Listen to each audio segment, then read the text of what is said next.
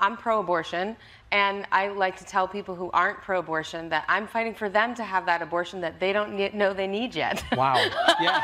I'll fight for you. I'll fight for your daughter and your wife and your mom. You know, at least you guys are saying the quiet part out loud. It was never pro-choice. It's always been pro-abortion. But when you say stuff like women need abortion, not only is it dangerous, but it's a lie. Did you know that 64% of women said that they chose abortion to please someone else, to make someone else happy? Did you know that 73% of women chose abortion because of finances? And interestingly enough, when you remove these circumstances of financial pressure and an oppressor pressuring them to have an abortion they don't want, women choose life. Women don't need abortion. What they need is a society, culture, and celebrities like you to tell them that they can do it. Not that they have to kill their babies to be equal to men. Not that they have to kill their babies in order to have their dreams. So while you're telling those daughters, wives, and moms that they can't, we'll be telling them that they can. We'll be the ones walking alongside them to make sure that they feel the love and the support that they need so they don't have to be degraded and sent to an abortion clinic that they don't want to go to in the first place.